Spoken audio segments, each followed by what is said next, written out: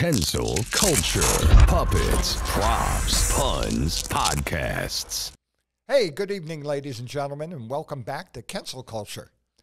Hey, we're about to have another one of our weekly segments, What's in the Box? So let me introduce you to the box master himself. Master of boxes. Okay, master of boxes. Okay, I got it wrong this time. Okay, box master. Okay, ladies and gentlemen, Mr. John Kensil. Hey, everybody. Thanks for several people that live in my car think this is their favorite part of the show. All right. Now, it's usually a box, but now this is... You take a back seat to no one, okay? People living in your car. This is a... There's not a puppet in here, and but we'll see what's in here. Wait, let me... Do you know what's in here, John? No, I don't. Let me try to guess what's in here, okay? It's a football. A football. No, a tricycle. No, I'm not getting it, John. I'm just saying a tube. This is kind of a... Oh, it was a hamster. The segment's over. Should I take it on this end here? It's not breathing. The hamster died. All right. Oh, I knew it was something that could be put in that round container. Oh, it's two photographs. It's two photographs, and photograph number one is, okay, Larry Storch, ladies and gentlemen, and Larry Forrest Tucker. That was from a 70s Saturday morning show called The Ghostbusters.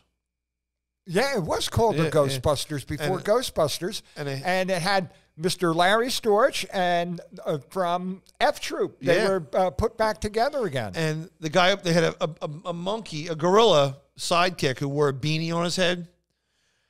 And here, John, were you related to him? Because it sounds like everything that I'm just saying. That's how I swing. Okay. But they, cheetahs.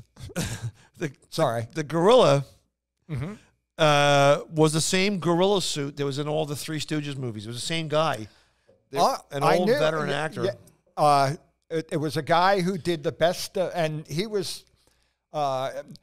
He did all the work on Gilligan's Island too. And Abbott and Costello, Three Stooges, probably. He had the monkey suit. Yeah, and what I think I read about too was he built the suit when he lived in Los Angeles, and he got steady work for the next 45 years. Who has a besides myself and yourself? I think you got a gorilla outfit, don't you? Yeah, it's when I wore the body part, but not the head part, and everybody thought I was an Italian visitor. But it was, the guy worked. How about the rumors about right? Forrest Tucker right there. No, yeah. John, stop that. He had his tubes tied. Wow. The eclipse. Forrest Tucker was supposedly well endowed. And he and Milton Berle. He and Milton Berle had it out with each other one time. And I think it was Jack Carter. Lou Costello would egg him on with a lot of money because Lou had a lot of money, and he would egg him on to, all right, let's, show you how big you are. 28. Now, we had mentioned earlier Gilligan's Island. There was a guy named Paul Hennings who came up with the idea because people loved Southern, what do you call it? Country people shows. Mom, Pa, Kettle, real popular. It took people who lived in the cities away from their life to watch these eccentric characters prance about. Paul Henning. And the people from the Midwest could identify with, and South could identify with the people. Hee-Haw and the Andy Griffith Show. They were just well-loved country folk who, even though they might look like rubes, but they had hearts of gold, and they were much smarter than their evil city counterparts. Ginger from Gilligan's Island was on Hee-Haw Gals or something like that. Well, Hee-Haw Honeys. This guy Paul Henning came up with the idea for the Beverly Hillbillies. Yeah, and they had different names before too. Like he was a comedy writer, and I actually have his autograph from that Bob Hope memorabilia that very I cool. found. He was one of the writers. Like the whole cast signed the program, and Bob Hope was on the cover, and he was on tour with these people. But You know, he was one of the writers. This Paul Henning, so he wrote country jokes for Bob Hope. Like, I gotta tell you, you ever have sex with your daughter? No, but he's very popular shows. They're huge. The Beverly Hillbillies and Green Acres and the other one too. Petticoat Junction. Petticoat Junction. Well, I forgot how I got this, but he had all 3 shows for it's a Thanksgiving dinner. I'm going to put that right over here. You can see about it. There might be a glare with the. This is something that was in the box. Okay.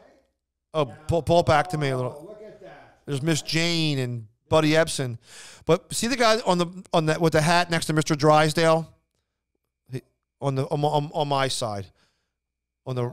Okay, Eb. Yeah, that's Eb. That's an autograph of Eb who passed away last year. He was the funniest one on Yeah. Green Acres. There's Eb right over Yeah, there. and there's Mr. Drysdale. Mr. Drysdale, that's a toupee. Oh yeah, played by Raymond Bailey. Lost in Space. That's right. But there's the woman in the red right there behind Mr. Drucker. Right. That's Miss Jane. Edgar Buchanan, who was an actor. Yes. Edgar Buchanan, and he was Uncle Joe, who was moving kind of slow at the junction. But the lady in the red there is Miss Jane, played by Nancy Culp, the tall one behind Miss Sam Drucker. Okay, yeah, Nancy Gold. Right, Culp. She was from Pennsylvania. And she was in Hitchcock movies. Yes. I mean, she was in Sabrina, and she was in And- a lot of different movies. You always see her. Chief. I guess she was a little typecast. Well, in real life, she enjoyed tennis. Yeah, well, and she ran for. Well, in Pennsylvania. All right, she ran for a not governor, but a position in Pennsylvania politics. Buddy Ebsen cut a commercial. He was a big right wing guy for her opponent, and it's a famous commercial. Still alive out of all. Max Baer, he had a recent birthday. Max Baer Jr. Yeah. His father was a world class boxer.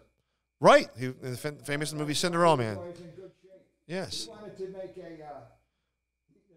I think people are getting sick. Beautiful people here. Beautiful. But that's it for this week's What's in the Box and What's in the Tube. I'm John Kensil. Please tell your friends, share it. What's in the tube? Yes. And that's it. Very good.